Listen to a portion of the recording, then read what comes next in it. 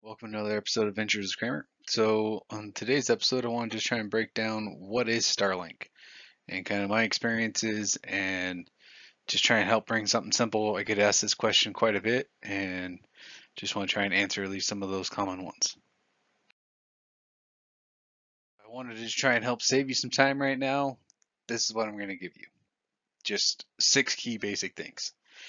It's basically a new and improved version of satellite-based internet. If you've had satellite-based internet in the past, it is way better than that. It's just so much dramatically better. I've had like HughesNet in the past. This is nothing like that. It is so much better. They're trying to help provide that high-speed rural access to places where you know what you just can't get it, or when you try calling up the local cable company and they're like, oh well, we can't go out there, or they're like, oh, it's going to cost five, ten, $12,000 to be able to run a line like a mile over to your house in order to be able to get fiber network or something like that. The other big thing is it costs $500 up front. That is everything you need. You don't need to get anything else. With that $500, you can have your dish, have everything else set up there, and you are ready to go connected on the internet. Super fast. You don't have to have a technician come out. Nothing like that. All something super easy you can do on your own. It's unlimited data. No download, upload, no reducing your speeds. It's $99 a month. I'm seeing speeds anywhere from 50 to 150 megabits per second. I have seen some spikes upwards over 200. Not very often though, but usually you're going to hit right at about the 100 megabits per second. Uploads anywhere from 10 to 15. I have been getting some higher uploads here recently. That is Starlink in a nutshell. Nice high speed internet for low cost. I mean, this is what, like 10 times the speed for the exact same price as what I had been getting on a recent like point to point wireless that I'd had in the past, but just something to try and keep in mind. If that's what you were wanting, that's as simple. I'm going to go into more detail as kind of video goes along. So hopefully you stick it out, but otherwise I'm hoping this helps kind of answer some of your questions.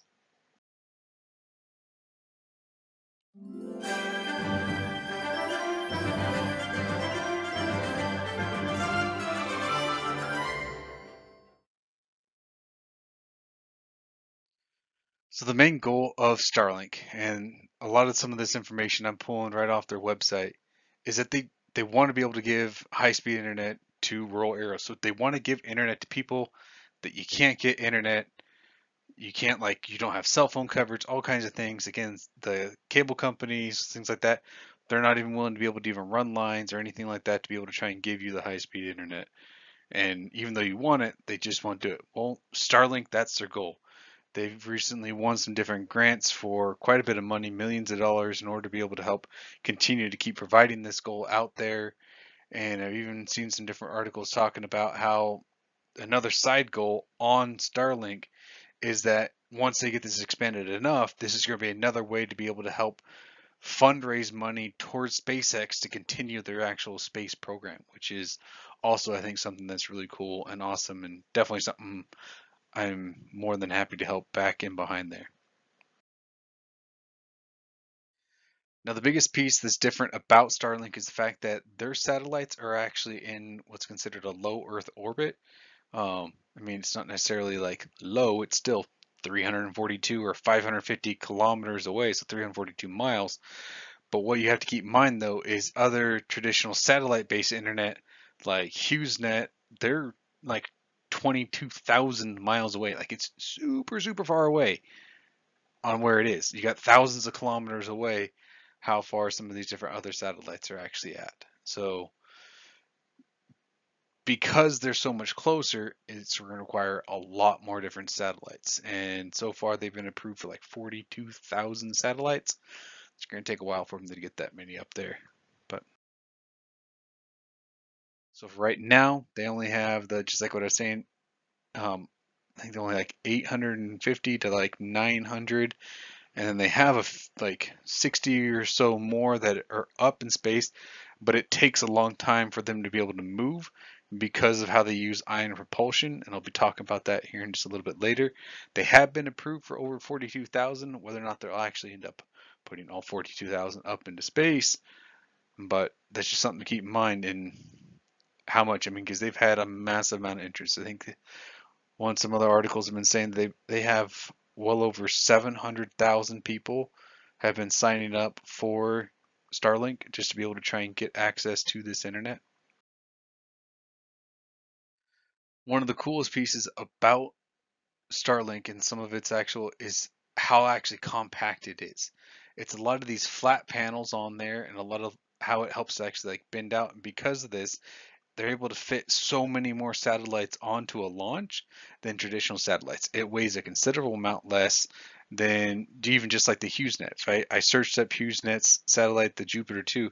It's 6,637 kilograms, yet a single satellite from Starlink weighs only 260 kilograms. Now, I know some other different low Earth orbit type satellite companies, even theirs weigh upwards of like 360 to 400 kilograms.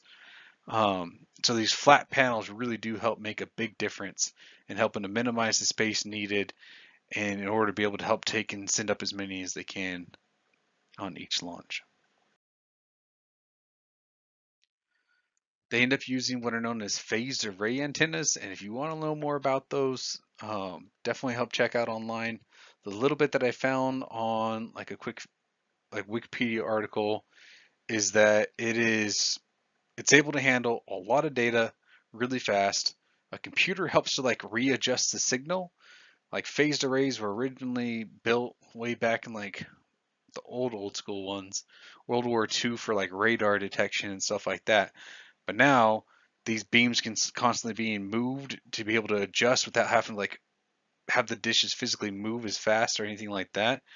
But it makes it really nice to be able to set and handle a massive amount of data for a lot lower cost than a traditional like satellite type based system. They also only use one kind of length of solar panels off of like the one side. Helps kind of minimize any type of extra stuff going on. Also helps to like make it easier on manufacturing everything because it's so much more uniform and everything and what's being done, and also in turn helps to lower the cost because it is expensive. I keep hearing different people talking about how every single like satellite dish and like system that they Starlink ends up selling, they're actually losing like $2,000 for each one. So they need to actually continue to keep you as a customer for at least a couple years to be able to help pay back that money. And that's where you get some of the other companies that start requiring 2-year contracts, whereas with Starlink, you don't. It is really cool to be able to help see that they're using ion propulsion, and they were one of the first companies to actually use the noble gas krypton to be able to actually help that out. And so when you electrify that krypton, how it happens is it starts to send out those small little particles. Now, if you think of an individual atom of krypton and how small that is, and sending it out, one little piece shooting off the other way doesn't do a whole lot. But if you were to have thousands and millions of those being sent out in one direction, and if you're up in space where you don't have any of that resistance and you're able to set and push out, even though it might be only like the force of like somebody breathing out, like that, just a little bit of a force, and even though it's a 260 kilogram object, it's still going to be able to cause an action and reaction piece happening. Even though you push in one direction, it's going to cause it to go the other way, kind of like a whole Wally with the what was that cartoon, and he was using the um, fire extinguisher up in space, kind of a thing. That same type of idea there. Even though it's low, you have to think about this as like a very, very slow acceleration. Because instead of accelerating over like a 5-10 seconds, these things can set and accelerate over years to be able to set and keep going faster and faster and faster, which is really cool. So definitely don't be expecting a 0 to 60 time going super fast like you would on a Tesla, but these ion propulsions can definitely hit a top speed much faster than, or much higher than what any type of Tesla, because I mean obviously it's in space, you can hit very high speeds up there. um, and then eventually once it's actually done its like useful life, and I'm not sure exactly how long the Starlink satellites actually do last. I know that the Jupiter 2, whenever I was doing some research on that, it only has a useful life of about 15 years. So it'll be interesting to see how long Starlink satellites end up lasting. But eventually that propulsion will be able to be used, and it'll actually burn up in the atmosphere over, I think it said it was like 2 years from another article that I was reading about. The other cool thing though is it has this star tracker, and I think of it as this like GPS version. Now I know GPS is global positioning, so like, but it's not like the GPS you'd be using on like your cell phone to be able to try and go find some pizza place in order to be able to eat. But what it does help to do is it allows them to be able to precisely locate that satellite where it needs to be in order to be able to give the best internet connection for people down on Earth, which I think is also pretty neat at the same time too. In addition to not only knowing specifically where that satellite's going to be, it also has the autonomous, so basically just like kind of computer built in, automatically being controlled. If there's stuff going around, it's going to be able to help avoid it. And with recent estimates being anywhere from 500,000 to a million pieces of debris in space that any type of radar type stuff can actually even see, because there's even smaller particles that are floating up there that they can't pick up because it's just too small, and some of them flying upwards of like 17,000 miles an hour.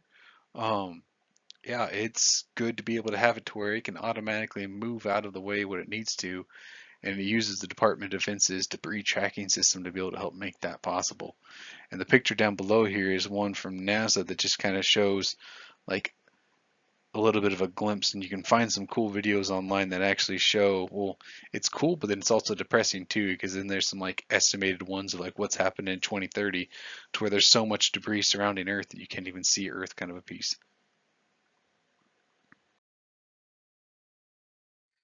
Now, as they currently to be able to get these off into space, they use Falcon 9s, and that's the main stable rocket that they've been using for SpaceX, and they are able to launch off 60 at a time, which is really cool, and it's fun to be able to watch those. Um, There has been some speculation, though, if they're able to use the Starship by SpaceX, that they could get anywhere from 400 to 430 satellites in at a time, to be able to help launch off, which would dramatically increase the amount going up there. And eventually, I would imagine they get to it, but who knows if how everything gets to be released or whatever happens. But I mean, if they can launch something off into space, they can figure out how to launch off 400 of them or more at a time with one of the SpaceX starships. So, but I did also see that they're building upwards of 120 satellites a month, which is really cool. But they're only launching about once a month, and I would imagine though over time that'll start to increase though.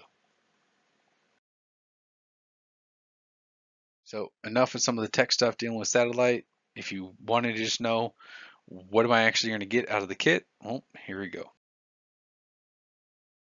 So you're going to get your actual dish, you're going to get the tripod mount, you're going to get a Wi-Fi router, and that router is the one that you see pictured on the left that I'm holding there. Nice and simple, not a bunch of flashy lights. You have one main light on there that helps to show whether or not it's connected, disconnected, or that there's some type of like an error thing happening. You get a 100-foot Cat 5e Ethernet cable. You get another Cat 5e cable that goes from the power supply to the router. The main 100-foot cable that goes to the dish is super well insulated, has two of the ferromagnetic adapters to be able to help out with like the EF frequency to help kind of minimize any type of interruptions. And you have the power supply. You have everything. It's a plug and play system. It's super easy. It's like picture based. You plug in the white cable goes into the white ports, and the black cables go into the black ports in the power supply. Could make it any easier. The app is super simple to be able to use. It's nice. There's not a lot you can access and adjust like you might normally with other stuff, but it is definitely still a great system to get started on. Some of you might be wondering, well, how in the world am I going to get this mounted on the house? That tripod one's not going to work for me, and I don't want to just leave it out in the driveway. Well, they do have multiple different options. They've been expanding them, which has been awesome. Currently, I'm using actually the Ridgeline roof mount because I have a wood shake roof, and I don't want to sit and drill through the wood on the roof to be able to help make that happen. It is not meant for high wind areas, but it works great. All these are like nice, strong aluminum construction finish. The pipe adapter kit though does feel heavier to me. I have one of those. That feels like a heavier like steel. So on the volcano roof mount, That one is definitely one you're going to want to use if you have higher winds though, but you will need to drill in, but they do include a lot of things to be able to help seal off the area whenever you do drill into the actual house. The pipe adapter kit works great, that if you already have like an existing kind of J mount going up off your roof, as long as it's not going to be blocking any type of like, if it's too close to the side of the house, you have to have that clear northern view in order to be able to make that happen. And a lot of these, I mean, they're all free shipping, so it works out great to be able to make that happen. And there's even some people that have been like, well, that ridgeline roof mount looks a lot like the little wings that pop out on the Falcon 9 as it's getting to land, to be able to help adjust it so it's flying back down, which looks pretty cool.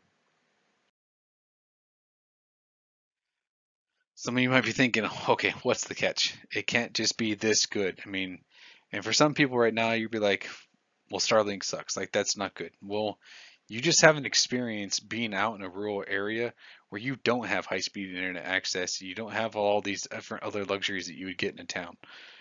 The nice part about Starlink, you don't have this long-term contract. You're not sucked into this like 2-year program. It's a month-to-month thing. If you don't want it anymore, there's no cancellation fee.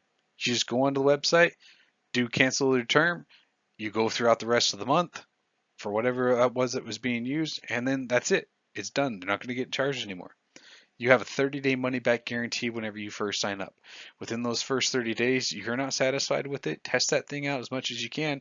You get refunded for 100% of the purchase price. If you try and refund it after that, though, they do only refund you like a portion of what it is. And I'm not sure if they've changed that recently, but that was what it was whenever I first signed up. I've seen no data limits. I have personally used well over 500 plus gigabytes a month, and I've gone upwards of a terabyte on the past couple months, and I haven't seen slowdowns. There is times whenever the satellites are like switching and disconnecting, and I know that they are moving satellites to be able to help make connections even more reliable, but it goes, and it goes for high speeds, and it just constantly keeps going and going, downloading video games. It has been amazing. The only thing that I would say is that it's just not available everywhere. They're not trying to provide this to places in town where people already have access to low cost, high speed internet. Or and they're limited because if they were to try and open this up to everybody, even though they only have 1,000 satellites, it would cause the whole network to slow down for everybody, making it for a bad experience. And they're not wanting to do that. They're wanting to make it a good experience. So it does take time. And in other countries have to set and try and get approved in order to be able to have this different type of like satellite, and it takes time for that to happen. If you're at the point where like, just take my money, I want it, I really want this right now, sign up for it. I'm always getting asked this question: how do I get this? I want this. When can I get it? Well, the only thing I can tell you is just go to Starlink's website, starlink.com. Put your email address in there, put your service address of where you actually live, that physical street address. They do have something with a plus code in a city. I have no idea what a plus code is, but that's something, if you understand what that means, then definitely you must understand what that is. And then wait for that coveted, what I like to call the golden ticket or the beta invite email. You'll get that in the email. It is only good for so long though.